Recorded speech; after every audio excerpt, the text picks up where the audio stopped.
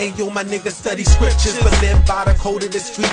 Code of heat to leave peace in the minds of deceased. Tossing shots in the crowds to hit enemies are innocent. Empty clips lit a city blocks. Adolescents rocking hardware, but they scared of triggers, so they flash it from their waistband. Actions speak to people in my wasteland where alcoholics through the knowledge. Brains flooded with proof 100%. The black man hostage sharecroppers, placing tenements. Tales from the Bookings is based on true stories from Baltimore City's central booking and intake facility. So listen, learn, and enjoy.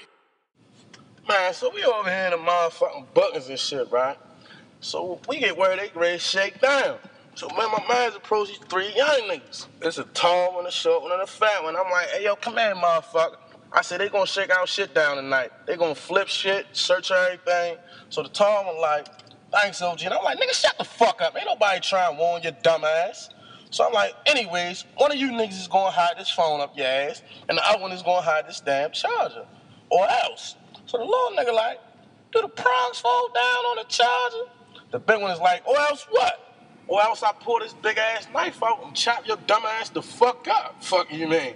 Now it's a strong motherfucking possibility you might die. Maybe you a criminal with God's fucking favor or some shit like that, and it'll spare your motherfucking life after a few operations. So the tall is like, let me get this shit straight. You gonna let a phone that was up another nigga ass touch your ears and face? Man, that shit nasty. Out of habit, I slap some, bam, shit out this nigga.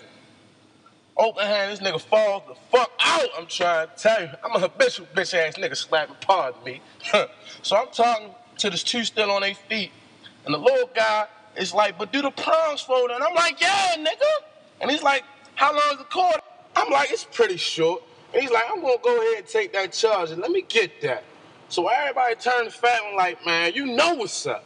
And the fat one points down at the tall one on the ground, and he like, man, that nigga gonna take the phone. That day, the new inmates learned some very valuable lessons. First, you may be required to make very difficult decisions. Second, the wrong decision may result in death or very serious injury. And finally, jail sucks! Got many people carried by eight at funeral wakes when not being judgmental when we're telling you you're doing wrong. Just we see the same story ending the sad song. Parents looking at your high school picture wishing they done better. Maybe y'all would still be together. TV showing y'all fast money and cars. They'll show you 20 years in penitentiary bars. On the streets won't listen to no man. Stuck in jail, gotta listen to the CO and warden. It goes, cause masses come in. You don't wanna be there when he catch you frontin'. A lot of kids talking about platinum grill